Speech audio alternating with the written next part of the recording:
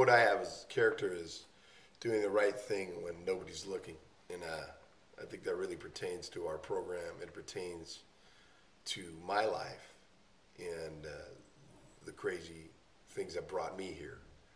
And knowing that I have some empathy for the young boys that I am working with, knowing that they are going to make tons of mistakes and that we have to really instill that this character, when nobody's around, is what it's about. How are you going to imagine yourself in a situation where you can make the right decision when nobody else is around? And I think that's a great thing to look at. And also, it's really come a long way with my program at Abraham Lincoln High School in San Francisco. It's it's what we're about.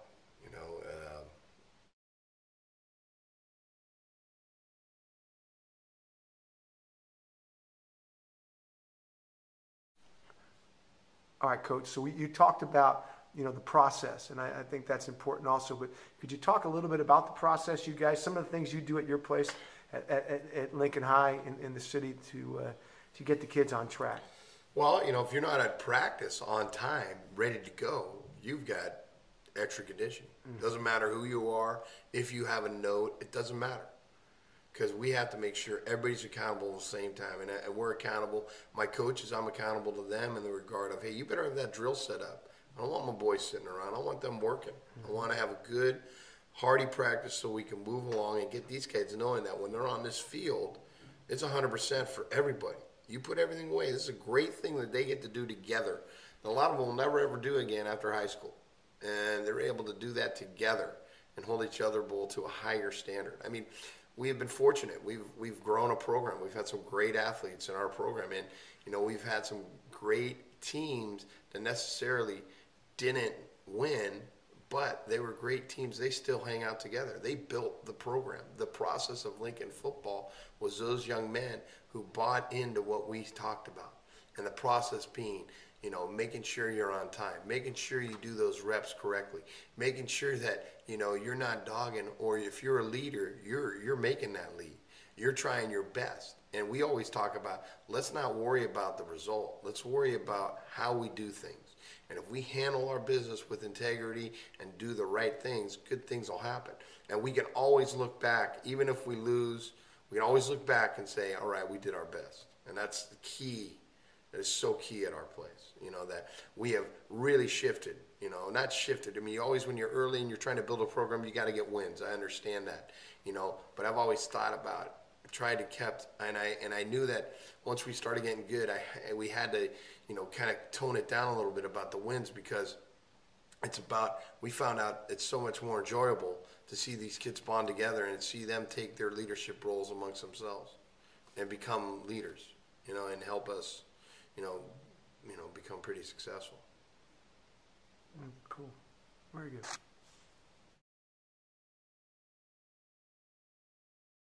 I had a kid who came from very bad circumstances. He ended up living with me for about a year, and took him into my home.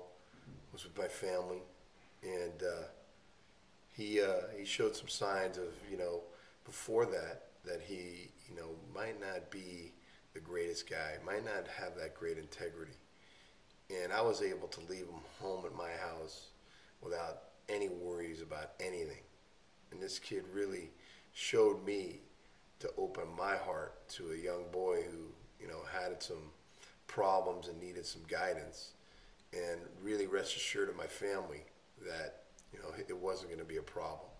And his ability to, be that guy and to have us, be there for him really showed and helped him to become a man.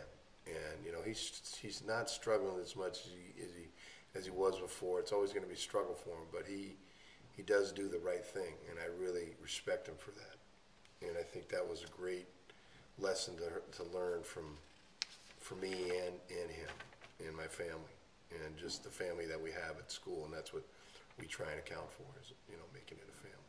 Good. 1 second.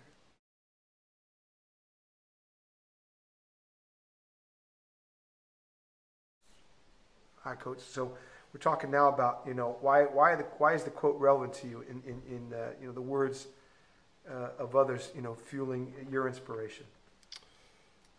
Because at a time when I was younger, I wasn't very integrity. I didn't have much integrity. I'd do anything to do anything. I was out of control. And once my life came together, I found integrity was a great motivator for me to become the man I am today.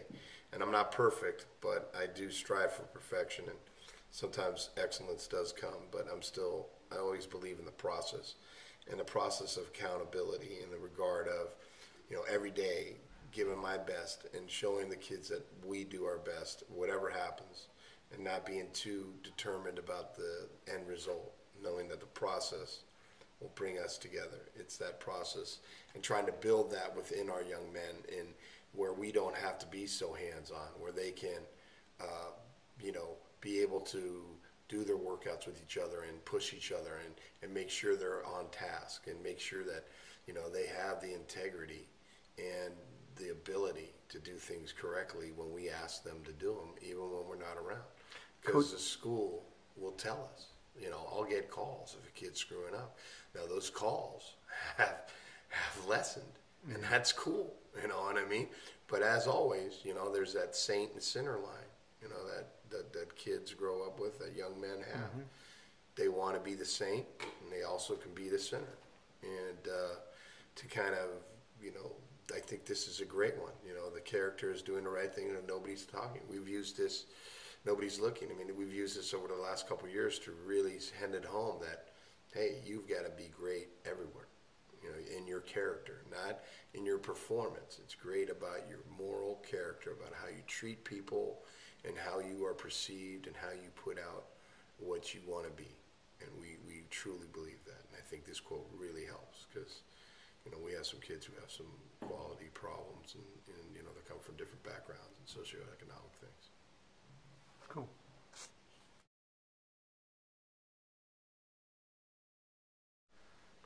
So, Coach, it's one of these questions that I think every coach wants to know. In your opinion, you've been at it for a very long time and been very successful. So, what do you think motivates kids? What you've talked a ton about integrity and doing the right thing. I think that those are you've nailed it. But what do you think gets kids going nowadays? Nowadays, it's harder than we've had it in the past. We've come from a society that was mostly able to run up and down the streets all day and play ball. Now we've got kids who've never done that. And then they've also, there's a different dynamic of kids nowadays. They're sedentary, So I think the most thing that motivates them is it's the game of football. Right? And they don't realize, they first start out and think that the game of football, I'm going to play, I'm going to be a star, right? Then when they start through the process and getting going, they figure out their roles. They deal with the losses, they deal with their inadequate performance, and they deal with the coaches trying to push them past perfection or to perfection. And I really believe that that game is motivating. It's something they want to play. And at first, and all coaches know this, they're like wild animals, all running all over the place.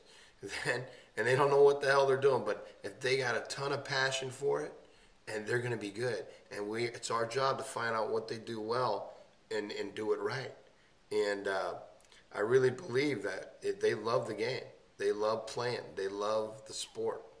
And I think also what motivates kids, and I've seen within our program and some of the groups I've had, and 2 years ago we didn't win a game. So and I can tell you, I learned a lot from that, because those kids didn't buy into each other, and they showed how not to do it. And I feel I'm to blame there, because I'm the head coach. I'm gonna, I point it there. I'm gonna, every time you point one finger at somebody else, three come back at you. So we don't point fingers anymore. We don't put that there. We're gonna all put it on ourselves. And I really believe that. Motivation. I think kids just want to play, and then everything else comes through. Then you see the process, and you see, so interesting to see. I have a group of kids who are played for me beginning 2002, 2003. They still stay together. They talk about games. They talk about, they come by and get film. I got 4 or 5 kids who played for me are my coaches now. I mean, that's the greatest thing. They want to pass that tradition on. They want to know the Lincoln way. I ask them what we should do. I ask them, what should we do? Well, coach, man, don't you remember? It's about the 3 Ds. It's about dedication, discipline, desire. And that's what we live at our place. And we try and sell that big time. Dedicate yourself to a situation. You have the desire to be great, and you have the discipline to do it every day. That's the 3 Ds, and that's what we live by at Lincoln High School, and I live by them in my life for a long time. But, sometimes it was a rocky road. You're a good man, Coach. Nice job. Nice job, Phil.